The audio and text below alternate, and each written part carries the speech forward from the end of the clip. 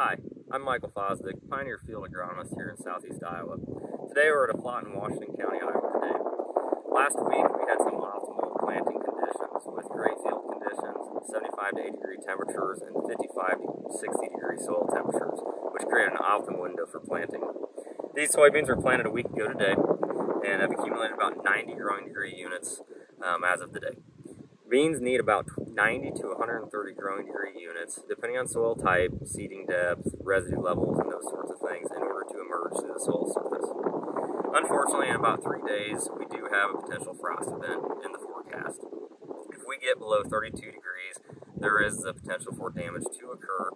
If we get down to 28 degrees for 3 to 4 hours, that's where we can see the possibility of seedling death. One thing we'll want to look at following this frost event is, first and foremost, we need to have some patience. We need to allow a couple days for those soybeans to recover. If these soybeans are right at the surface at the cracking stage, they're going to be much more tolerant for this frost event. However, if they are fully emerged, we're going to want to assess the hypocotyl for any brown discoloration or shrunkenness. And if we do see some of those symptoms, unfortunately, we could have some stand loss due to death. When we work with colder planting conditions or colder soil temperatures and wetter conditions, we do run the risk of some disease, blights, rots, sudden death syndrome infections, as well as pythium. That's where seed treatments are extremely valuable in these types of environments.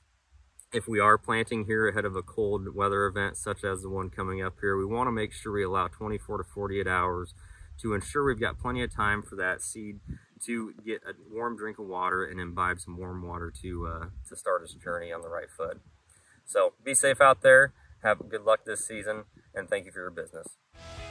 That concludes this Pioneer Agronomy video podcast. Visit our page on pioneer.com and follow us on Twitter and Facebook for more agronomy insights.